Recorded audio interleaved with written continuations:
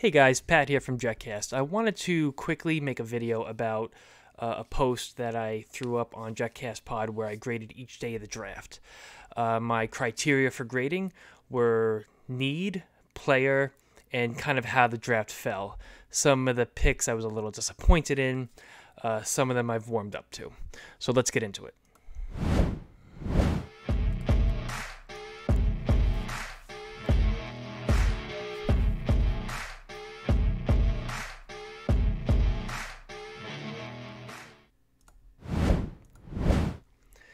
All right, so let's get into it. First pick is Will McDonald, 15th overall. I graded the pick as a B minus, and here's why. I think that the edge room is already a little crowded, but thinking over it and giving some time, his tape is really good. He's a really a standout player. Last year at Iowa, he was in a 4 technique, which means he lines up right over the tackle. And at his weight of 239, he's not going to be able to get a lot of pressures in a 4 technique. He's better off in a wide 9, and that's where Saleh said he's going to put him. With the rotation that we have, he should be able to get a good amount of pressures. He's going to thrive as a speed rusher on these passing downs.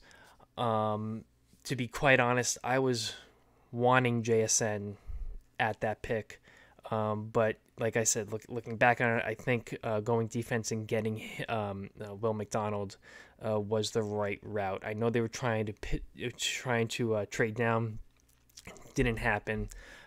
So at the end of the day, we end up with a quick, fast edge rusher who is gonna hopefully wreak havoc on the opposing team's tackles.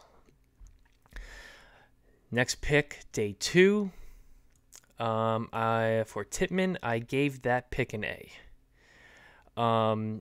He is by far, I think, the best center on the board. He's better than JMS. Who slid, by the way. I know that Saleh and Joe Douglas were trying to trade back up into the first round to get Tippmann. Luckily, they didn't have to do it. He is super athletic. He's extremely tall. He's 6'8", and somewhere around 330, 320 pounds, which to just give you guys an idea, that's 2 inches taller than Nick Mangold and 20 pounds heavier. He is a really good athletic pulling center, and I cannot wait to see him opening holes for Breece Hall. He should be our center for the next decade, hopefully, as long as he stays healthy, and I'm really excited about the pick. Now, I believe Branch, the safety, was there, so you could have gone that route. We do have a need at safety, but Tippmann is a great pick, and he's going to do wonders, I think, for the offensive line. Day 3, overall, I gave a B. A lot of depth pieces taken. The tackle Warren from Pitt, very good player, was injured last year, only played 4 games. He's going to be, like I said, a good depth piece. He could see playing time because, every year it seems like the injury bug hits us. But I think he is a good backup to Mitchell if he goes down, and even possibly Becton if Becton goes down. We needed depth there because, just as bringing up Becton, he looks great and he's working out and he's losing his weight, but we can't really rely on him this year. So we needed somebody, a young player in there that we could throw in if needed. The running back, Izzy, is extremely fast. I think it was a 4.2 40, which is easily the quickest player on the team now. He scored very high on that IQ score, and I'm really excited to see what he could do. He's going to be entering a room that already has Breece Hall, Michael Carter, and Bam Knight. They let Ty Johnson go. With Breece Hall possibly not being able to play right away, this kid could see some snaps, could see some carries, and I'm excited to see what he can do. Like I said, very fast player, good eyes, and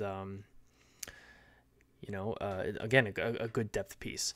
The linebacker Barnes, we needed a linebacker. We needed another body in there to give Quincy and Mosley a rest when needed, or if they go down. So again, another depth piece. 4.5 40, 88th percentile. And his run defense was 88.9, I believe, on PFF, which is fantastic. He's really good at seeing those holes open up and putting his head where it needs to be, getting his body into those holes and filling those gaps. And finally, Kuntz is again huge tight end. He's 6'7". I feel like this draft we picked a lot of tall guys, a lot of big bodies. I do not understand how he fell. He performed extremely well at the combine. He ranked above the 90th percentile in the 40-yard dash, vertical jump, broad jump, 3 cone drills.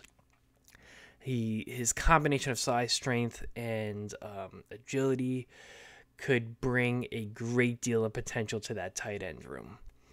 I know we had Ruckert last year.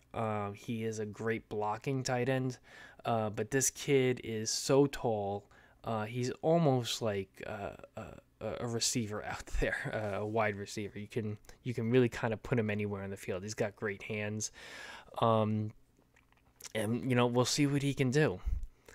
So the draft overall, I graded as a B. I did not expect it to be as good as last year's. I don't think anybody went into this year's draft thinking that we were going to come away with 2 first-rounders, 3 first-rounders, and blue-chip players.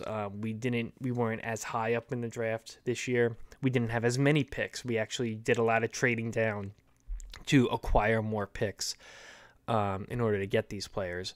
But overall, a B. I think Will McDonald is going to be a starter in the rotation immediately. I think Tippmann is going to beat out McGovern immediately and play.